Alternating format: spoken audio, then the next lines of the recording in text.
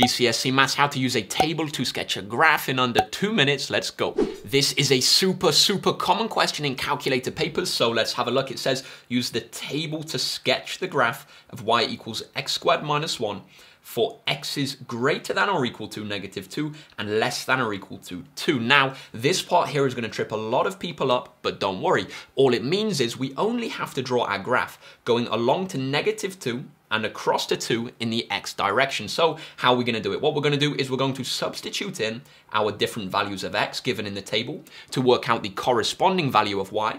This is going to give us a series of coordinates. We can plot those on and join them up. So let's get that done. Y equals x squared minus 1. When x is -2, we substitute that into our equation.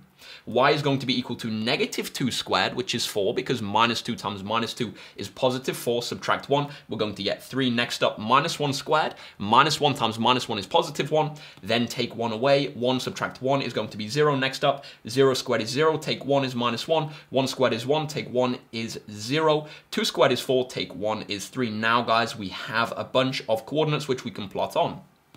When x is equal to -2, y is equal to 3. So let's go across to -2 and up to 3. Next up, when x is equal to -1, y is equal to 0. Let's go across to -1 and to 0. Next up, when x is 0, y is -1. We're going to have 0, -1. Next up, 1, 0. Let's plot that on. And 2, 3. Let's plot that on. Excuse me for not writing on those values over there. It's just one box is one unit. I didn't want to get it too crowded. Okay, what are we going to do now? Our final step is going to be to connect those points like so. Oh, little bit shaky there. Make sure you draw a smooth curve, but hopefully that makes sense.